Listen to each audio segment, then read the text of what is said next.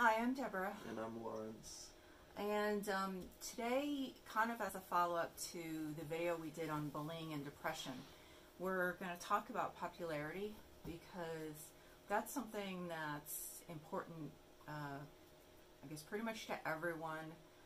All the small children in school, that want to be popular. And want to be at the top of the social hierarchy. Well, not just the small children, but the bigger children too. Everybody is small to me. Oh, that's true. But I was reading an article and it said, now I never noticed this, but again, I'm an introvert, that people, even when people start in the workplace and everything, they still want to be popular. That might have to do with getting raises and stuff like that. So, yeah. But anyway, so us humans seem to have a need or a primal instinct to be at the top of the hierarchy of how cool you are. Well, when you talk about primal need, that might actually have been from back in the caveman days when if you weren't popular, you were kicked out of the cave and you got to be dinner for something walking by or froze to death or So we were talking a little bit about in our video about bullying and depression about how both Lawrence and I were bullied, and neither one of us were popular in grammar school, elementary school, and I didn't really care that much. I just wanted the bullies to leave me alone. But Lawrence, being more outgoing and not an introvert, cared a little more. Yep. So, especially if you are suffering from depression, and especially if you're being bullied, it might matter to you more whether you're popular or not. I think that when you're being bullied, being popular is kind of like a shield against being bullied. You're less likely to be picked on if you are popular. Yeah. And the question everyone always asks is, how can I be popular? So, well, if you follow the example of the kids in my school, be a terrible human being. Well, so there were a couple of interesting articles I read. One was that they did a study, and it turns out that kids who are more aggressive and relationally aggressive, which means teasing people, gossiping about people, saying mean things about them, are perceived to be more popular, which is really strange, but aren't liked. So there's a difference between being popular and being well liked. There's status and likability. Yeah. Likability, this hand was likability. Likability is like, being a good person, being kind, being caring, being a good friend. And status is, how would you define status? Well, status is, basically being admired for something that you have, not something that you are. Like material possessions. Or status in the head cheerleader, or best athlete in something. I mean, so that's something that you have. It's not something that you are, as in what kind of person you are. In this day and age, I think, I don't understand why, because it's stupid, but somebody wearing Gucci slides is going to be more popular than somebody wearing just some Nike. Well, there's popular and there's cool. It gets very complicated. Their status is going to be higher than somebody wearing like Nike tennis shoes. Right. However, just because the price of the item apparently is perceived, the higher the price, apparently that's perceived as being rich and cool and a rad dude. Well, again, those people aren't liked and they aren't necessarily popular. The thing is that you don't, and this also is borne out by studies and stuff, you don't want to be popular or cool for something that has nothing to do with you. So you don't want to try to buy people's, friendship.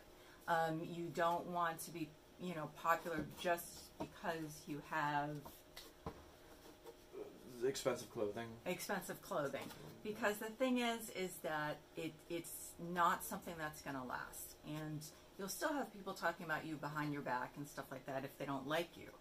So anyway, this article that we both read said that in elementary school, kids tend to be popular because who are nice, who Yeah. are well liked.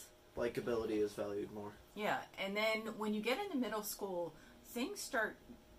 people don't know exactly where they are, and things start changing.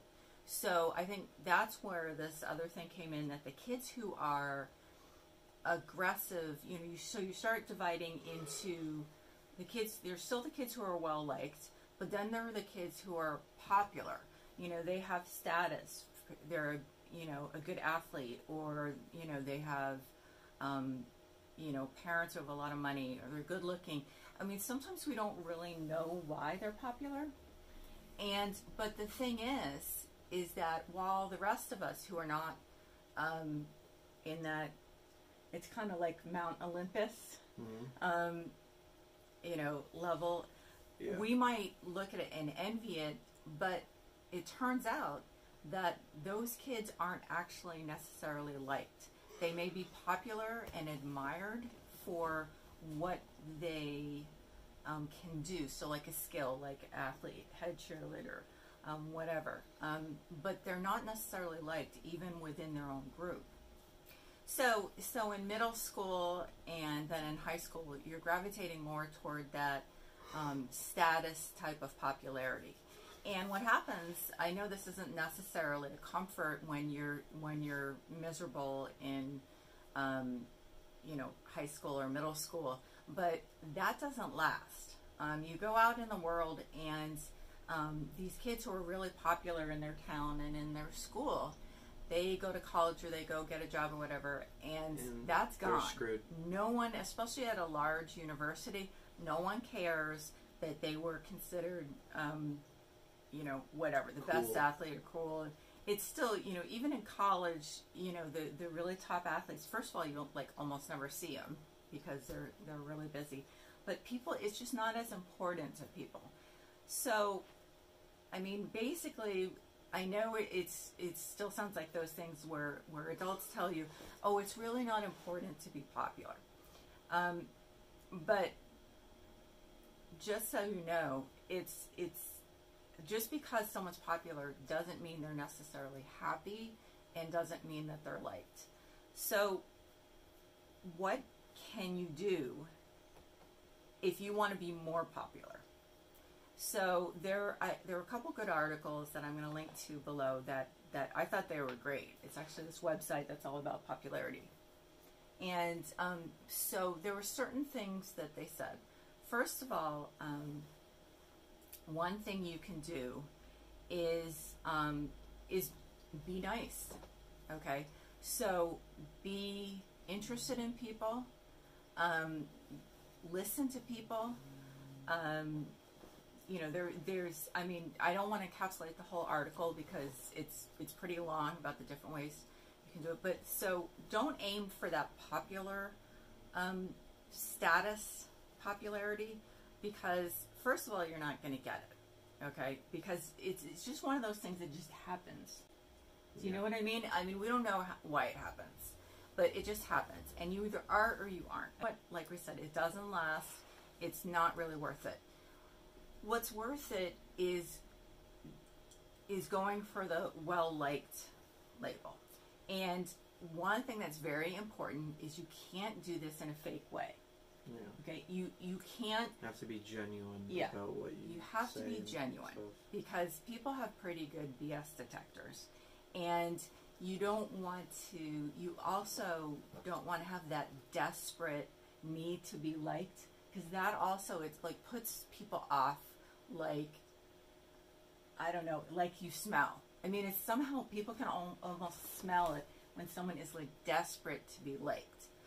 But the kids who like don't seem to care a lot of the time about whether anyone likes them or not, that like kind of perversely everyone really wants, everyone thinks they're really cool and want to be friends with. Let's say you're someone who's like I was, and like Lawrence was at one point, and you don't really have friends. Okay, so I mean, honestly, for me, it changed when I like literally just in middle school, I knew one girl kind of from a class, and I just kind of got up my courage and went over at lunchtime, went over and said, "Can I sit with you?" And what I did is I didn't try to make myself liked. I listened to them, like, so for a few lunches, I just listened. I listened actively. You know, I nodded. I maybe would say something that, or my expression would show that I was listening to what they were saying. If something was happy, sad, you know, if someone had been a jerk to them, you know, shake your head or whatever. Actively listen.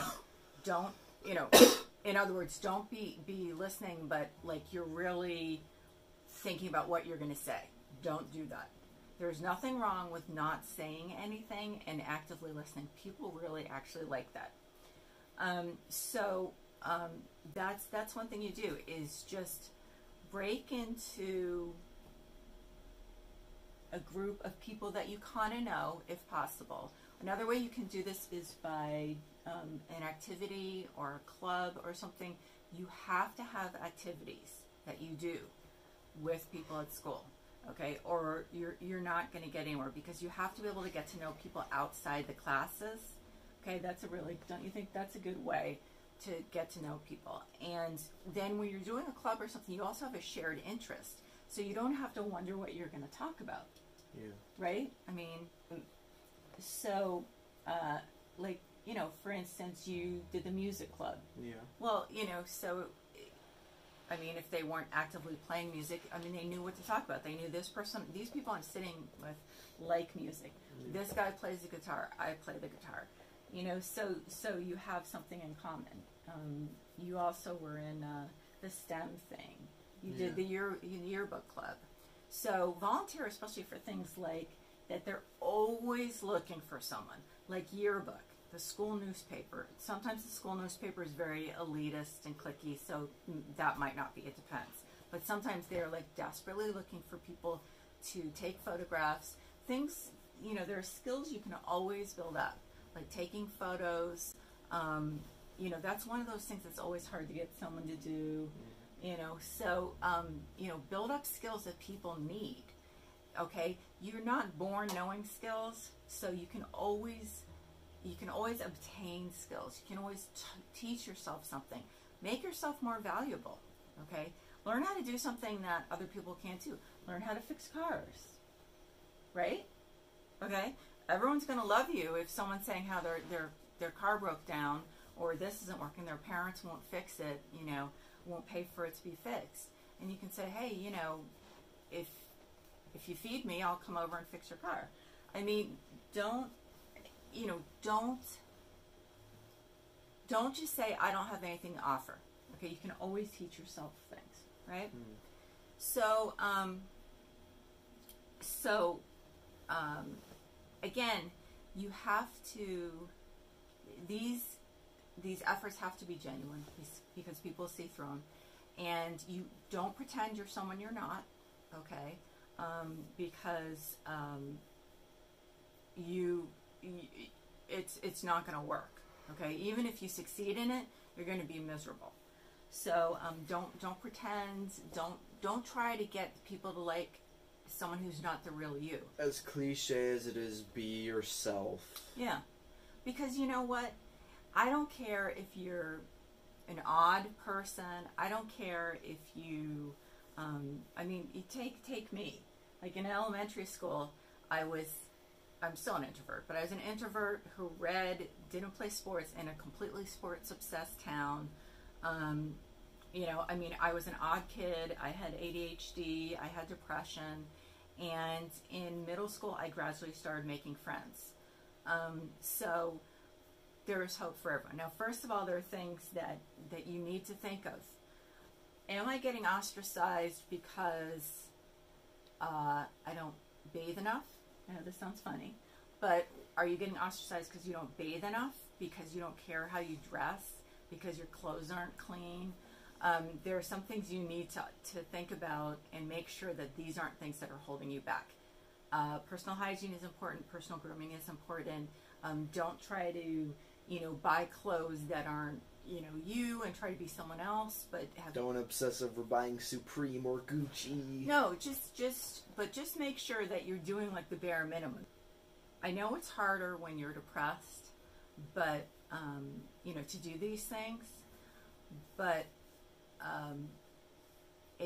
you need to make the effort if you want to be more popular, more well liked. The good kind of popular, be more well liked, and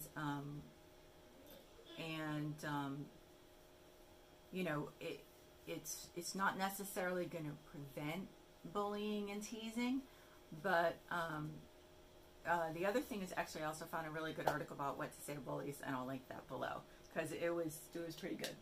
The other thing I wanted to talk about is this book. This is done by someone who's on Instagram, Tumblr, and I forgot what else. Patreon, yeah, called The Latest Kate. And it's an awesome book. I wish I could give a copy of this to everyone who has depression or anxiety because it's just amazing. It's affirmations, which I normally hate. I'm one of those people who just can't stand affirmations. Yeah. Neither one of us likes affirmations. Like generic shit that somebody tells you to make you feel better. Here's the thing. I sometimes use this because I'm bad at communicating. But you know what? Well, I thought you were going to say something that you used to use. Anyway, the book is divided up into different sections so that you can go to a certain section if you're feeling a certain way. So, I'm feeling anxious, I'm feeling inadequate, I'm feeling down, I'm feeling overwhelmed. And then what she does is she draws pictures of animals, some real, some not, and with sayings like this one is, it won't be this hard forever. Things will get easier again soon. I especially like the one she has about anxiety because especially when someone is going through an anxiety attack or has just gone through one, things can feel pretty overwhelming. So I think they're awesome. These are really good too. There's no one perfect way. You're doing just fine. So I think this book is just it's like one of the best. It's really one of the best. So I'd recommend this to anyone who, pretty much anyone in the entire world. Because everyone has moments like that. Even if there's someone who's not depressed or doesn't have anxiety, then they'll have. Everyone has those moments. But it's just a great book, and you should definitely start following her on Instagram and Tumblr because she does one of these drawings. I just started following her on Tumblr, but she does one of the drawings on Instagram every couple days, and they're just great. Anyway, so did you have anything else to say? You're just melting into a puddle. Anyway, we hope that this has been helpful. As we said in the past, we're focusing a lot on kids and teens with depression and anxiety because we've been there, and even though for me it was 40, 50 years ago, depending on which phase I'm looking at, it's still pretty vivid, some of the things that happened. And you really don't totally forget them. But I think that if you start, trying to basically expand your world and work on certain things that will help you get to know other people, then I think you'll probably see a difference. And I think we'll probably do more videos about this, in the future because I think it's great to have some more concrete ideas rather than people just saying to you, oh, it'll get better, don't worry. Or, once you're in college or out in the world, it won't matter anymore because that seems like a really long time. And also keep watch for the next video because it's probably going to be another one of the rants of mine. Well, as long as nothing goes wrong, it's going to be one of those. What, you mean like nuclear war or something? Okay. Shut up. What could go wrong? Yeah, nuclear war. Let's just go with that. Okay, so anyway, look at the links below because I think you'll find them really helpful. and I'll also put a link to the book and Instagram, or the latest Kate's Instagram and Tumblr and everything. So, and that's it. Please give us a like and subscribe if you feel like it, or if you don't, that's fine too. And we always like to see comments. We love to see your comments, and especially if you have any ideas on how to become more well-liked and expand your circle of friends that could help someone else, that would be fantastic. Okay, so we will see you next time. Bye.